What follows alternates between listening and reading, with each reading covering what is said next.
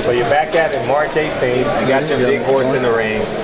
Does this validate Triple G's career in the boxing public eyes?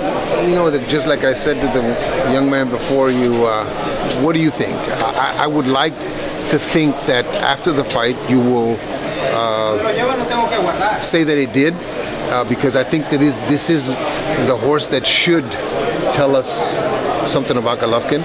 But if he destroys him the same way he's been destroying everybody else, will I get the same kind of feedback again? Well, you know, Perron knocked him out and he did, you know, he didn't have this. This is a good fighter. This is a good fighter that knocked out impressively the guy that was telling us, the people were saying was going to be the guy that knocked out Golovkin, which was Peter Quillen. So I think that we have a great fight on our hands. I think that we have a great challenge. I don't think that he'll last the length of the fight, but I think that we have a great challenge.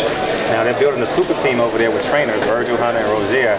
Can you speak to that, and are you doing anything different for this camp? Well, absolutely not. I won't do anything different. I think that Andre is a very smart coach. Virgil, I have a ton of respect for Virgil's coaching abilities. If they feel that they can work together and create something that is better than what they have, then I think that's a great thing for Danny.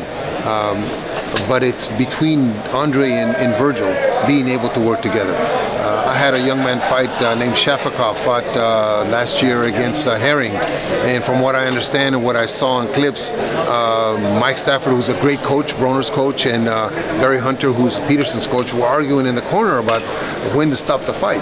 I think that when great minds like that get together, we all have our ideas, but if Virgil and Andre can work together, I think it benefits Danny Jacobs. Now, Abel, Gennadi's fight with Kell Brook was the most difficult fight for Gennadi in a long time. You know, why do you think, you know, even though he got the 5th round knockout, why do you think there was such a difficulty for him? Because he made it difficult. Since the Lemieux fight, when we saw the Lemieux fight and we saw him display the great jab and outside work, the fights after that have been to the point where he's lost interest. He's lost interest not in the gym, not in the training, because the fight was obvious that they trained for him, but in the actual guy in front of him. Sometimes we have no choice and no say in who we face because of mandatories, which was Wade and Monroe. Monroe, in the 4th round, I believe, Gennadi's egging him on to come on, Willie, because he wanted it to be a fight where he could fight, where he could display his talents, but Willie wasn't willing to. Wade obviously was too easy. Brook fight, when he hurt him in the 1st round, was another one of those like, oh shit, here we go again. So he made it a stupid fight to try maybe and to please the fans, but I want to say that in his mind, maybe he was thinking he can entice some other guy to sign on the dotted line because they see his deficiencies, but Danny Jacobs was the only one that took the challenge.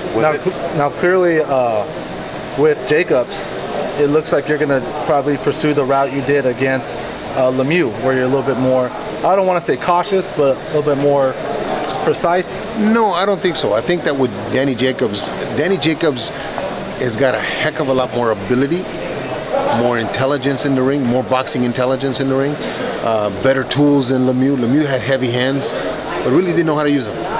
His IQ was limited, so it was easy just to keep him on the outside and just bop, bop, bop, you know, just hit him whenever he wanted to hit him. With Danny, I believe that Danny will think that he can get on the inside and fight, and I think what we'll see is the kind of fight like we used to see. 2 guys on the inside trying to outdo each other with some skill and some thought, and will be reminiscent of Hagler, Leonard, Benitez, all those guys that fought actually on the inside, didn't hold.